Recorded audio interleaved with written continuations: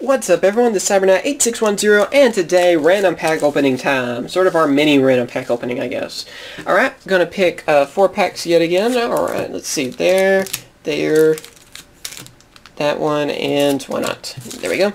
So these 4 will be for next time. Next video. Hope they will be the ones with all the ghost rares and secret rares, right? Well, at least we know in this random pack opening we're gonna get a holo. With Hidden Arsenal 5.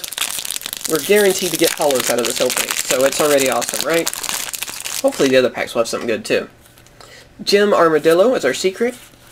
So yeah, I like Hidden Arsenal 5, though. I know a lot of people didn't really like it. I think it's pretty awesome. Alright, we have Crimson Crisis. Gotta say the pack name before we open it. It's only right. Alright, we have Trap Eater. Pretty good common card. Let's see, Synchro Change for our rare. Aw, I was hoping for Red Dragon Archfiend. The Assault Mode. I like the Assault Mode, actually. I like the Assault Mode monsters. I kind of wish they would have continued with them. Even though they're not the easiest to bring out and stuff, I just thought they were cool. Especially the artworks. Alright, that was Fair Servant, too, because I totally forgot to say what it was. 7 complete. Let's see, the Shallow Grave. And Grave Robber, there we go. There we go, super rare. That card is in this set, that's right. So yeah, that's that's kind of a blast from the past, right? Alright, we have like Overdrive, Dark Bat, a few of these older cards, so that's awesome. Remember, I think it was only Joey that used that card, right? I don't even think Yugi used it. Of course, it's a lot better in the anime. I don't think he paid the life points or any of that. Also, we have Generation Force. I'm not following my own rules of saying the pack name. I want to open the packs. Let's see, Goblinberg, very good common. Let's see, we have Air Orca.